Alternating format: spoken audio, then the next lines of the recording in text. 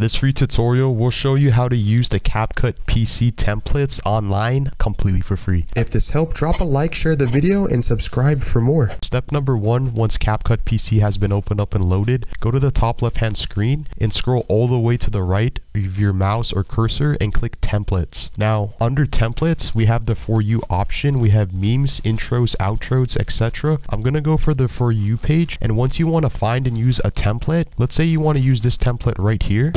Click on the template, and as you can see, if you scroll to the left and right, this is the template that you will be using in Capcut PC. Now, assuming you want to use this template, you can click the plus icon, or you can drag it on the timeline like so. She was a fairy.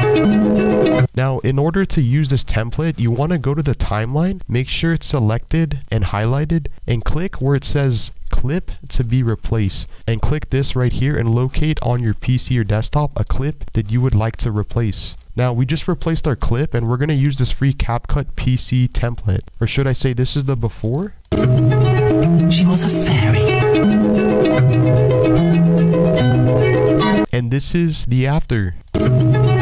She was a fairy.